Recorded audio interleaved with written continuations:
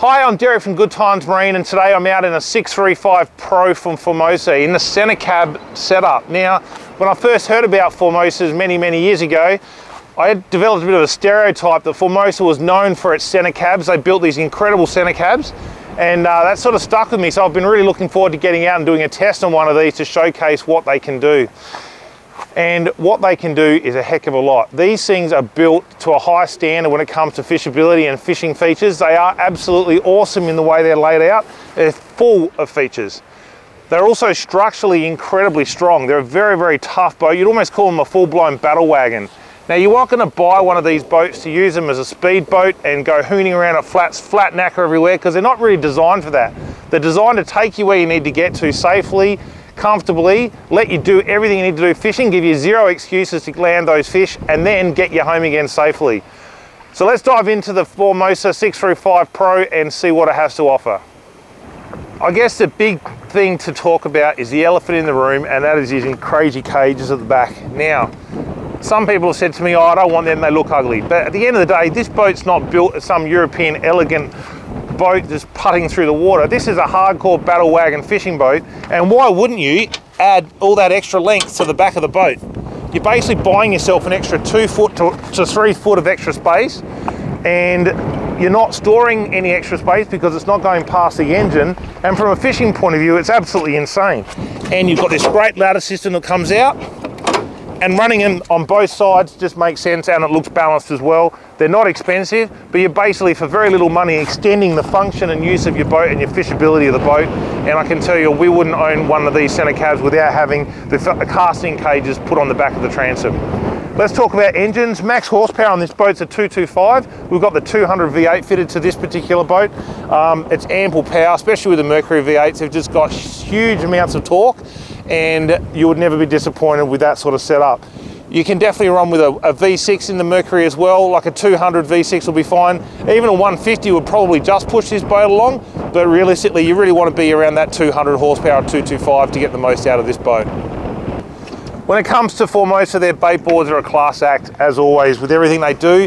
This thing's perfectly set up as a fishing station. So you've got a nice open area here, 70 centimeters plus a little bit long. You've got your rod holders here. You've got a really deep tray across the back, which is great to be able to drop knives and just stuff you just don't need, but you want to grab in a hurry at some point. Opening it up, you've got access to your live well in under here, and you've got 2 more storage trays. So very well thought through and well engineered bait board station.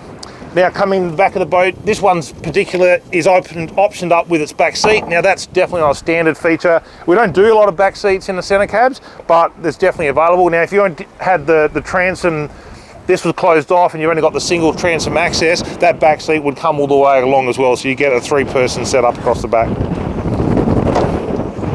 A very popular and almost essential option to put in the Formosas is your deck wash system, and then the hand wash station as well, which just squeezes a little bit of water out the side here just to make it nice and easy to clean your hands. That's on a timer, so we'll let that finish off what it's doing. But conveniently here as well, this is another thing I reckon should be standard on every Formosa, and that's your fuel spill setup.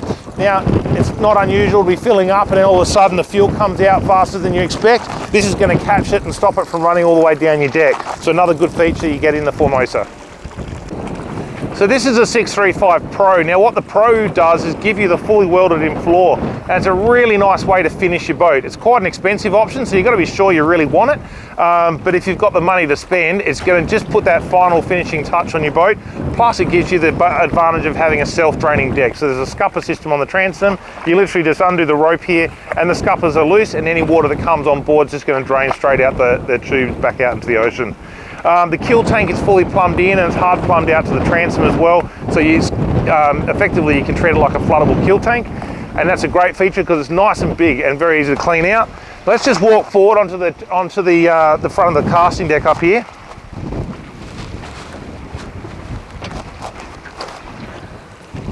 Now I'm going to say it's a front casting deck, but it's actually not a front casting deck because it's a walk around. But this little step area here, which is available in the boat, effectively you can use this as a casting deck if you want to. So in days probably not like today, it'd be very easy to be able to stand up here and flick some lures. We've also set these up here where guys are standing on the foredeck up here as well, standing on the anchor well lid and casting off there as well. In anything from a 595 or bigger, the anchor winch is really a no-brainer. You don't really want to be up here having to pull in a big heavy anchor all the time. Even though you do have really good access, it's certainly money well spent putting the electric anchor in. On the other side, we've got the bow mount plate. Now the bow mount plate means we can run the electric motor. In this size, there's no problems at all. Whether you run, I would really be wanting to run 105 pound, which is a 36 volt system for the windage that this boat's gonna have. And you're gonna run a 72-inch shaft to make sure that prop and power head get into the water nice and deeply. Now, I don't know very many boats in the market that go to the effort of putting a headlight like this on a boat, but they work amazingly well if you're doing a lot of night fishing. But how tough do they look as well? They're a really unique look, and they give that real aggressive look to the overall presentation of the boat. So if we summarise the 635 in the Formosa, and really for all the centre cabs that Formosa build, they are just a massive workhorse. You could have a centre console and get that extra casting deck space up there, but if you're going to be going boating in days like today where it's howling 20-25 knots, having that extra protection of the cabin makes a lot of sense. So let's dive into the cabin and have a look at the helm and the cabin, the way that's all set up. The cabin's a really good spot to be able to put your gear. It's going to keep it nice and dry. Now kids are going to fit in there comfortably, and if you pull that footwell out, you're definitely going to be able to fit an adult or two in there, but the idea that you're going to sleep in there is probably not going to happen. Even if you're a tiny person, you're not going to fit in there for a sleep, but definitely kids, not a problem. Now, look at this helm. We've got a nice area here. Now, this is twin 9s. We've got an Evo 3S 9-inch here, and then the Simrad Go 9 here. Now, we've set this up so we've got a 1 kilowatt transducer feeding everything back through the Evo, and then the Go 9 set up for your engine data and GPS. So you can run twin screens, fits in there nice and comfortably, and works well. Now, if you wanted to fit a 12-inch, the 12 will fit. And you could probably get a 12 and a 9 in there as well. We haven't done that before, but for us, the twin 9s look smart and works well. VHF cluster for all the electronics on the boat, anchor winch switch, everything fits nice and easy, and a nice high driving steering wheel position too. So a lot of boats, you'll get into them and the steering wheels are down low. I'd never understood why they've done it that way. When you drive a boat with the steering wheel up high, it's very comfortable, especially if you're in rough water. You feel like you've got a lot more control, and it's a lot more comfortable to be able to stand and drive. Having a look at this seating setup, we've got the twin eskies here with the extra seats in the back, and it's a really good use of space. You're not wasting anything with that. And if you add the kill tank in there as well, you're really well set up to be able to put ice, food, store fish, whatever you want on the boat. These hard tops on the centre cabs work well. They actually do fold. You've got a hinging system here, so it's just a matter of releasing the 2 bolts on either side, and then the hard top rotates back. Now, if you want extra sun protection in the main cockpit area, we can actually do a bimini extension which comes out, a little beak that protrudes back out off the back of the hard top. But they're a cool setup. In this particular one, we've added some spotlights in here as well for the extra lighting at night time, and you've got the rod racks and everything on there as well. So it's a really cool setup from Formosa, and it's foldable if you need to get in under a tighter storage area.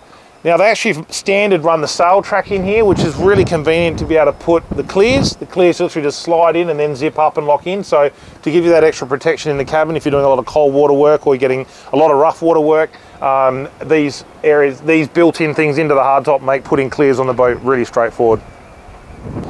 The Formosa Centre Cab's probably one of the most mimicked boats in Australia. There's a few brands out there doing everything they can to make their boats look as much like a Formosa in every way, copying a lot of the features. At the end of the day, you'll never get the same. The Formosa has a hull design which is unique. It's got a structure system which is in a league of its own, and when it comes to the finish and the quality you get in a Formosa, it's very hard to compete and compare that to anything else in the market. When you're looking for a fishing battle wagon, something that's going to make fishing super easy, gives you huge amounts of room, the Formosa Centre Cab's got to be one of the ones to consider. It really is a classic hull to look at. They start at a 565 and go right through a 7.5 metre, so there's plenty of size options available. Come down to us at Good Times Marine. We'll love to walk you through the range, and we'll price up a boat package that's going to suit you down to the ground.